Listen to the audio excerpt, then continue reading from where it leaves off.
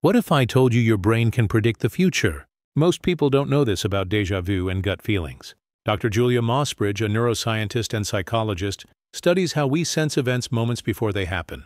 In her lab, participants wear sensors that record heart rate and skin conductance.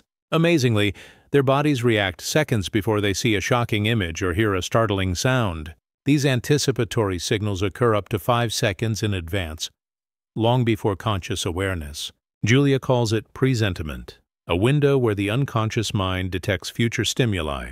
Critics say it's statistical noise, but Julia's rigorous protocols and pre-registered studies defy easy dismissal. She's published peer-reviewed papers showing consistent physiological changes across hundreds of trials. This suggests our nervous system taps into information outside our normal senses.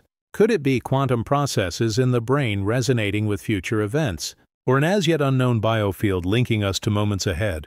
Mossbridge envisions applications from improved decision-making to early warning systems. Imagine emergency responders sensing danger before alarms go off, or athletes fine-tuning their instincts to react even faster. Julia also warns of ethical pitfalls.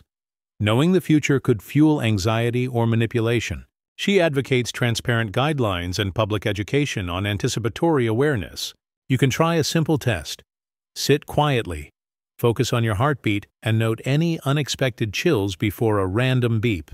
Record your gut reactions and compare them to actual events. Data is the key. Hit like and subscribe if you're intrigued by the science of mind-time connections.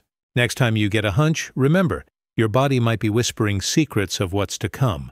Science is just beginning to explore the edges of tomorrow, and you're a part of the experiment.